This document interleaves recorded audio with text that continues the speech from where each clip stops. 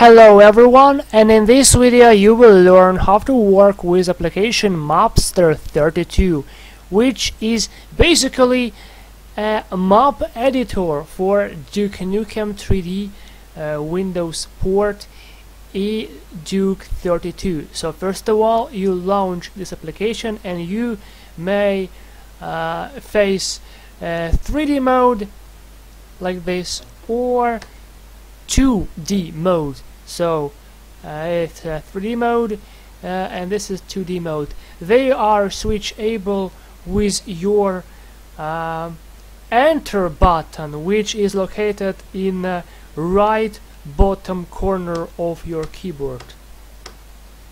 So gray enter, or this enter, which is located in the right bottom corner of your keyboard. So let's just start with controls, with menu first of all. So menu can be accessed in a 2D mode by pressing escape. So in the menu you can see many options: new, load, save, save as, test, undo, ready, quit. So let's create a new map. So we hit enter, escape, and then we hit new. Are you sure you want to start a new board? Yes, I do. Here we go. This is a clean map. So there are many buttons you can use to work with your map. So let's just start with zoom out and zoom in. So to zoom in, you hold A. To zoom out, you hold Z. A, Z, A, Z. Let's zoom in and create a basic room. So you take your mouse and you move it, and here you can see that you have here grids. So let's just start with creating a simple room. So we will talk about grid size later. Now let's create a simple room. So now I locked to grids. You can see, so if I hit L button, so I am not locked to grids. When I hit L button again, I lock it to grids. So we create this simple room, and we need to so this start point should be exactly when where is the end point, and I press space. So this is space. So I hit space, I move it, I hit space, I move it, I hit space, move it, hit space, and then I hit space here again. Now I have this simple room. So obviously you may see here not this texture, you can see here only grids. So to switch between 3 modes, so just grid, texture, or animated texture, you hit backspace to switch between modes. For now, let's talk about grids. So this is a basic size of grid. So how I move it,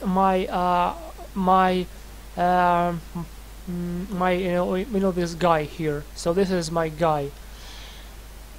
So I hold right mouse button, I hold it and I move it.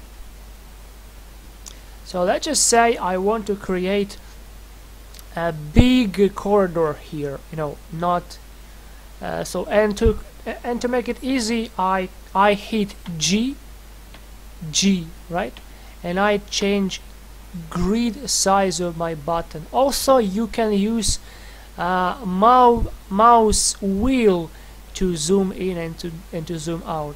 So I hit G again, and you can see that my grid size is now smaller.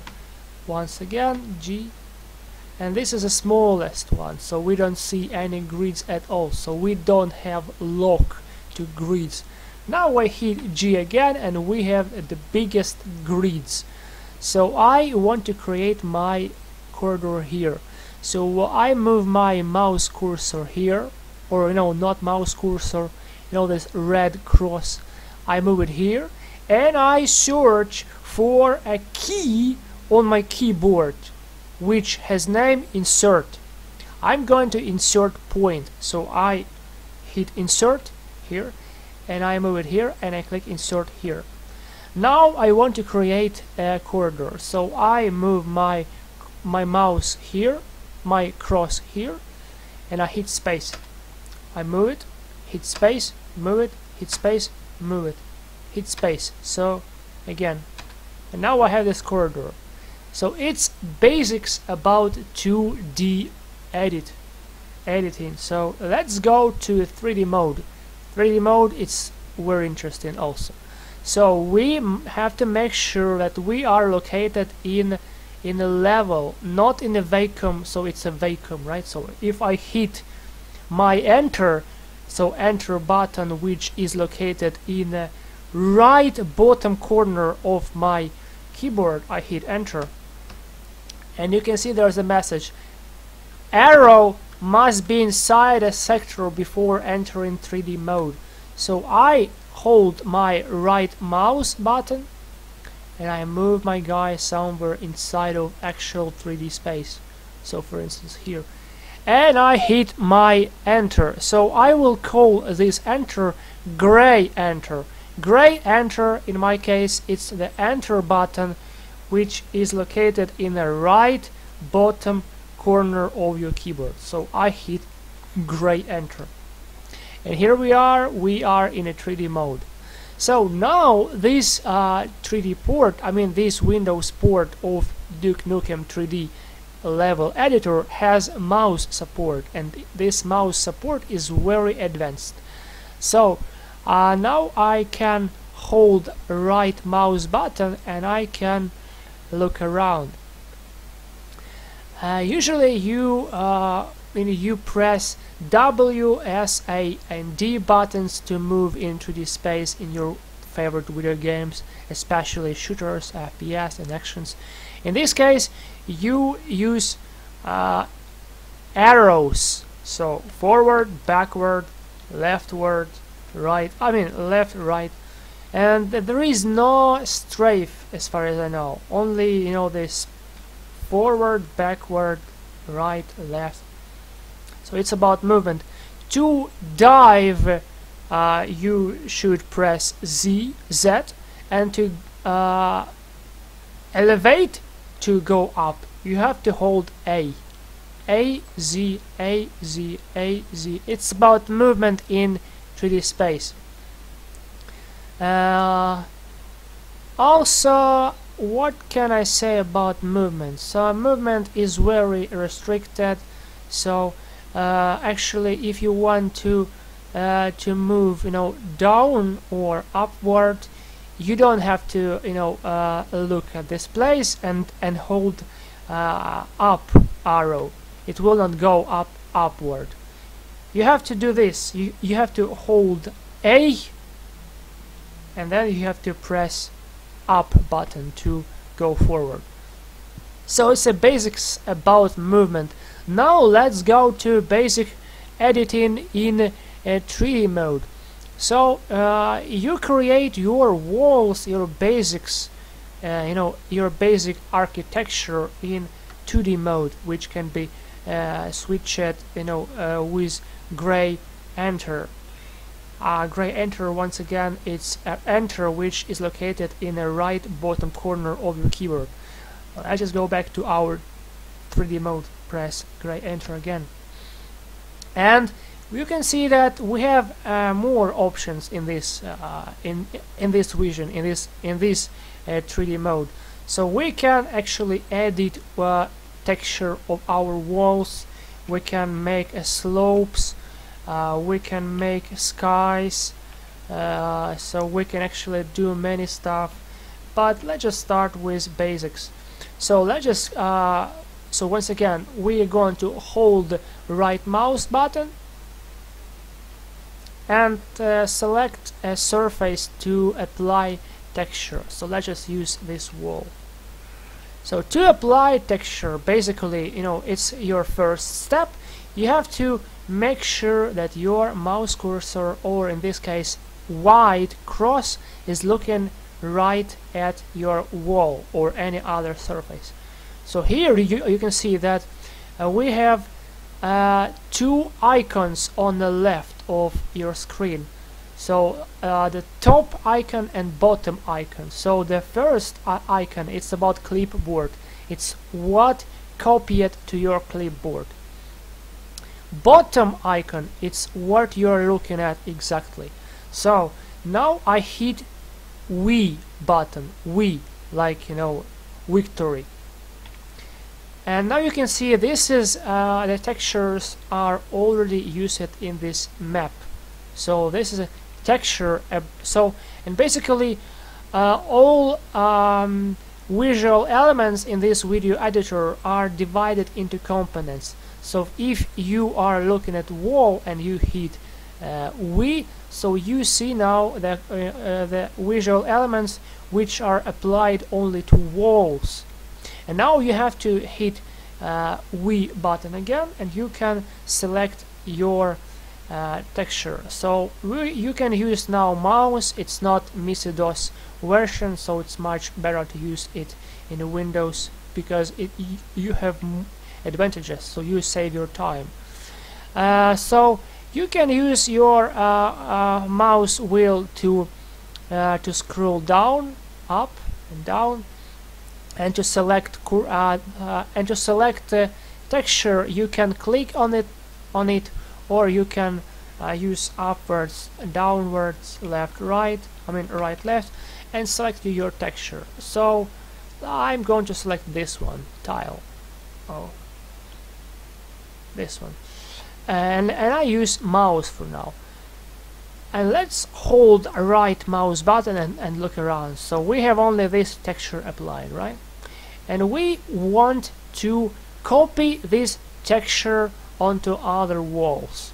For instance, this wall and this wall. So this is why exactly we have this clipboard icon in the left edge of our screen. So you can see there are two icons. The very basic texture, and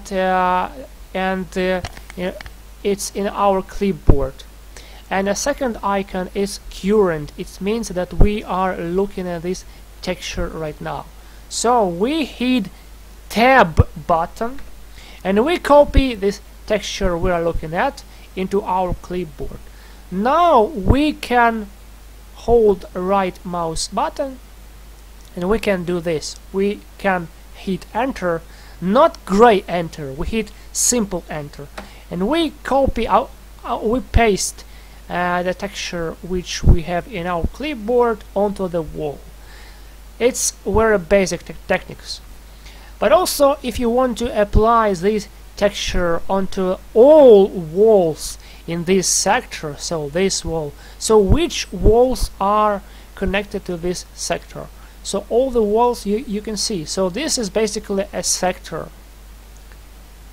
So for you guys to understand, the meaning of the sector, it's a component. It's a part of your level which is divided by wall or this red line. So this is a sector number 1 and number 2. So we hit gray enter once again. So gray enter, it's enter which is located in the right bottom corner of your keyboard. And now I want to apply all this texture I saved in my clipboard onto the all walls I can see in this sector. To do this, I hold Control, and I press enter. And you can see now that this wall texture tile which is in my clipboard now is applied to all textures in this sector. For now we have everything learned about texturing the wall, so it's very basic. So in the next episode, I hope if you like it, we can continue with resizing the walls, with working with textures, and that stuff also can be discussed in the next episodes. And now let's switch to understanding of how you can easily browse in the textures. so you can hit your W, I mean not W, V, victory, and now you can see that we have now two textures available in our library of used textures for the walls. So you can and also you can see there are numbers in the left top corner of each texture in our library. So you can see here this tile has number 6 and this has number 4, so this means that this texture was used 4 times and this used 6 times. Now I hit V again and I can select more textures here. Also I can use a very original mode, so you can see on your keyboard you have 1, 2, 3, 4, 5, 6, 7, 8, 9, 0, and then you have minus, right, and plus buttons. So if you hit minus, you go back in a texture line in your library. I mean not in your library, in a library of game materials. If you hit plus button, you go forward. And also it's it can be applied to floor, right?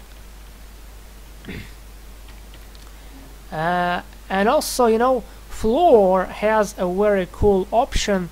So floor can have floors and ceilings, they are in this engine, they are the same.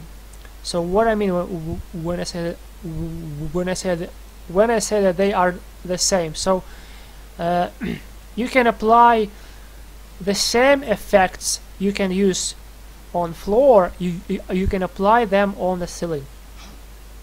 So we hit tab and we hit now enter. So we copy and paste texture which was applied to floor is now on a ceiling. So if you hit P button, you make your floor or ceiling a parallax beat. So what it does mean? So it's very good for skies, for instance. So let's just select this one, right? And we have this wonderful sky. Also about floors and ceilings, you can work with slopes. So how to make slope?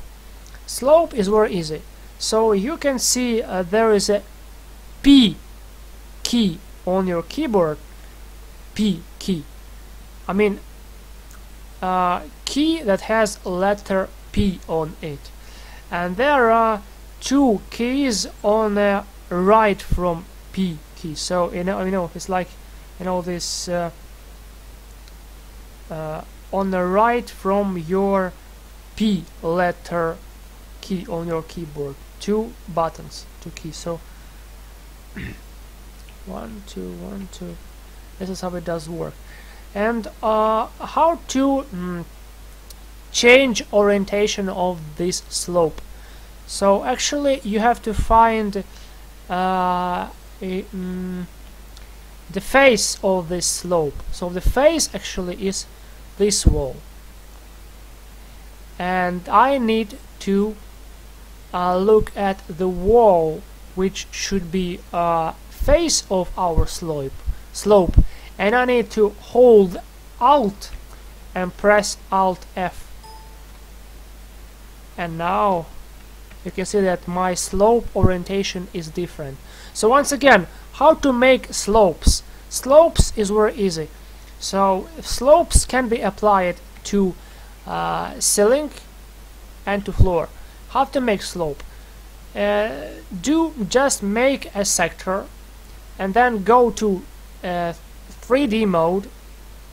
Then find P on your keyboard, and there are two keys on the right from P key on your keyboard. There are two keys. So, and you have to press them, and you will find out how it does work. And it's about floors and that stuff. Now let's talk about more stuff you can do in 2D mode. So now let's press gray enter. Gray enter, it's once again, I tell you this, it's my last time I tell you this. Gray enter, it's enter button, enter key, which is located in the right bottom corner of your keyboard. Let's press gray enter. And you can see now though, so we have textures visible in our 2D mode. I'm going to hide my textures in this mode, so I press backspace and I have them hidden. So I don't like this grid size, so I want to work with smaller grids, so I hit G button and I have my proper size of my grids. So now I hold right mouse button and you can see that I can move my character.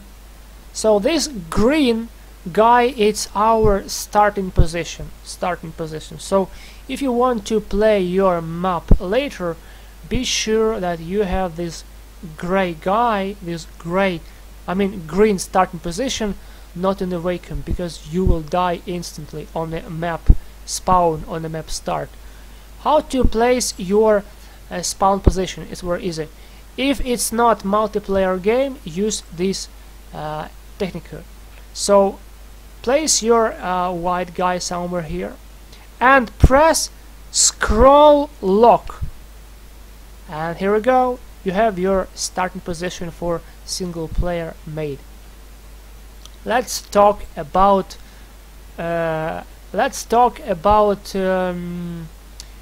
design of your level, about editing. So now you know how to create, how to insert points, right? How to create layers, not layers, sectors. Now let's add more details. So we added here 2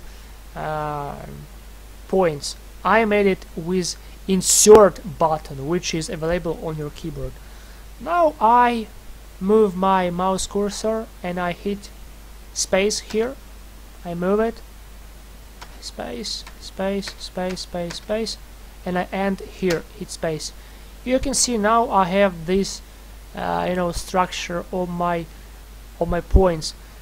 What I want to do here, I want to make here a crack. Okay, let's just add more points. So this one and this one. I press insert to add points. Space, space, space, space, space, space, space. Now I have my my structure of points ready for creation of crack. So to create crack, we need to have 2 parts of our surface, and there should be some hollow between 2 parts of our surface. So I hold my right mouse button and I hold my forward, up arrow key, and I move it. Then I select any texture. Okay, let's just say it's going to be this one, and now this one, and I select and now look, sometimes it's very hard to point your cursor in Mapster onto proper texture, the place you want to you want your mouse cursor to look at. So I recommend you to use this simple trick. Look, let's say you have here 3 textures, all the same, for this sector, for this, and for this, and you want to change my texture of this sector. So how to make it work? How I do this? I keep my mouse cursor, my white cross, above this sector, and I press minus, and I hold my white cross above this sector and I press also minus. And now I can see what I'm looking at. So you can see there, 2 icons, clipboard and current. Current is what I'm looking at. I move my mouse cursor here, and I can see that I'm now looking at this crack. Now I hit victory, and you can see also now that look, this is library for walls and ceiling textures. This is library of textures you set for walls only. So okay, let's just hit V button and select. So it's going to be our crack, and how to make the texture of this crack. So you can select scale of texture for walls and ceilings. Let's start from walls and ceilings. So you can hit E button, I mean not I mean E button, and you can select your scale like this, or you can just press P button to make it parallax, so it looks like real crack. And now let's work with heights. So let's just say you want to work with heights. We want to make this crack, right, be below our floor. So we select our texture. And how you can work? So you can work with mouse and with keyboard. So I recommend you now work with mouse, because with mouse it's much better. Why? You will see now. So look, if I work with keyboard, look, I press page down, right, and page down again, and you can see now. So page down and page up keys are for moving our floor or ceiling up and down. And now you can see that I'm looking not at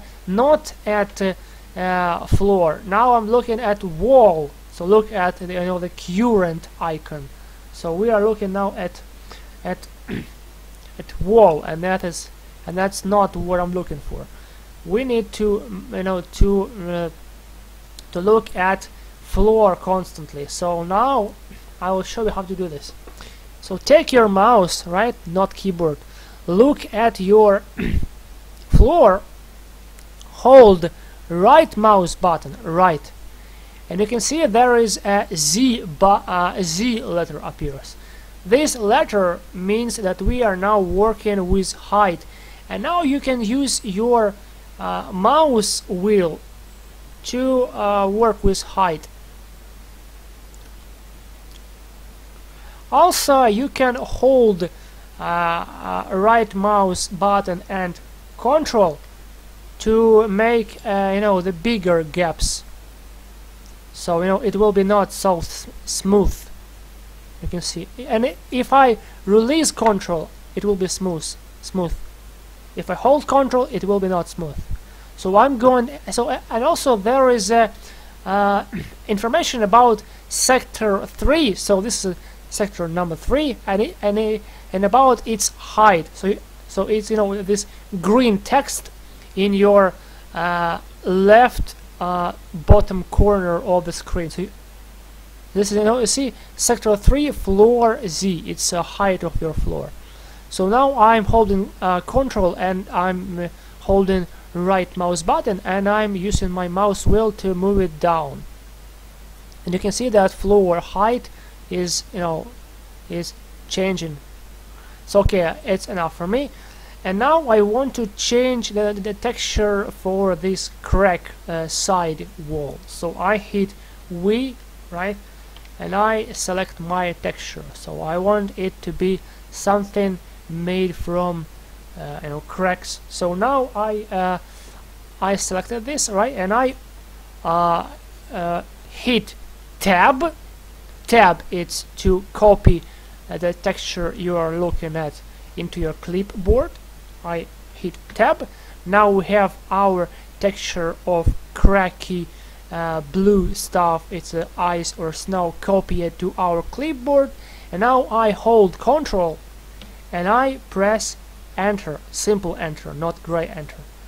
And now you can see that we have all textures of this sector, I mean all walls of this sector is you know, they are using this texture. So this wall and this wall. Why this wall and that wall? Because this wall and this wall, they are part of so they are walls of sector number 3. So I hit tab, enter, enter. So, and now let's finish our simple basic level. And if you like this video, you can hit a like button or dislike button, or you know, give me some comment, and I can proceed with next episodes of these lessons if you like it. If you don't like it, so I can dump it, and it will go to nowhere.